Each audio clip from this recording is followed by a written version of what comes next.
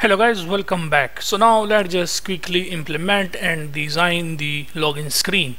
So we will go to the login screen.dot file, and here we do not need an app bar here on our login screen. What we need is, first of all, we have to set the background color of our login screen.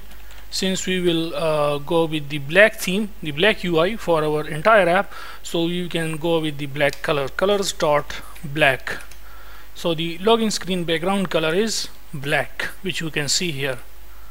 And let's start designing the body of our login screen. So we can use layout builder,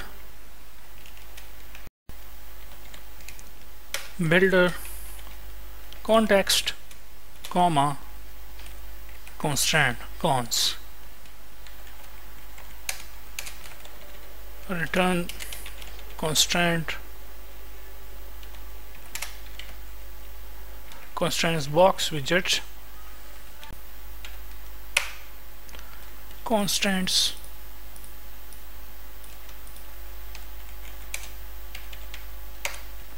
box constraints.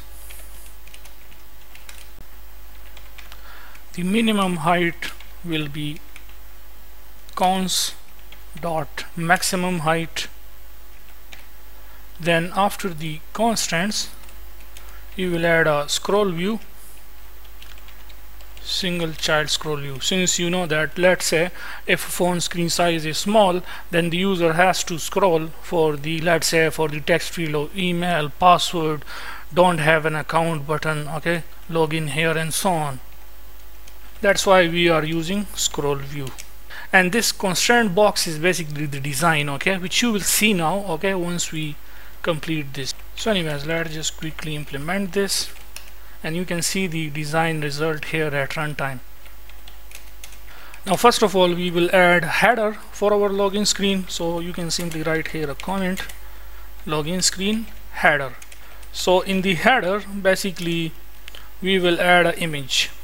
The width for this container in which we will display our image, the header image of the login screen, let's set the width for this container.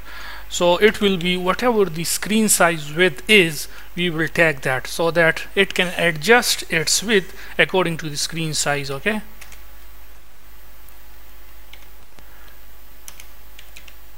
Whatever the screen width is, it will just tag that, and the height will be 285.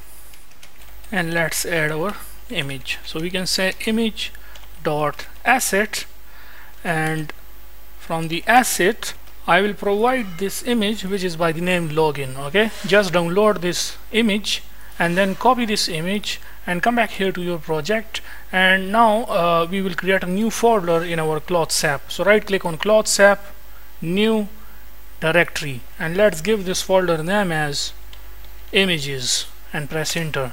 So you can see that images folder has been created. Now right click on images folder, click paste and click OK.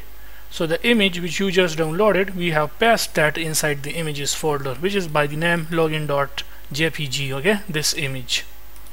So now once you paste the image inside the images folder, you have to go to the prospect.yml file in order to include this images folder in our project. Only then we will be able to use the images which will be inside this images folder.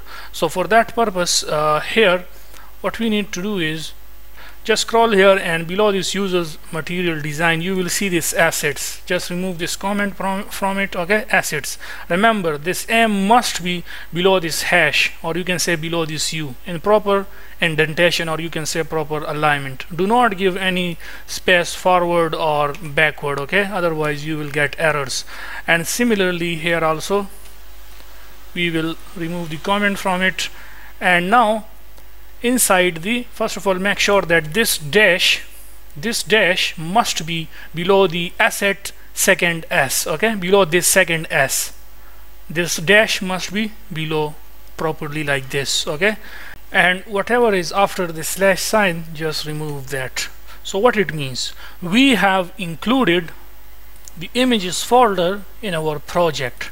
This slash mean that whatever is inside this images folder, that is now the part of our this Flutter Clothes app project which we are developing using GetX. Okay, So once you do this, you have to click on this pub get exit code 0, which simply means that it has been added successfully in our project, and now we can use the images.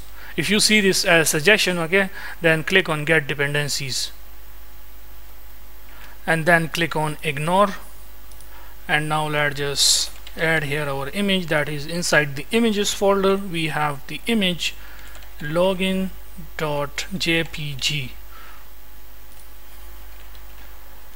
okay, and you can see the result.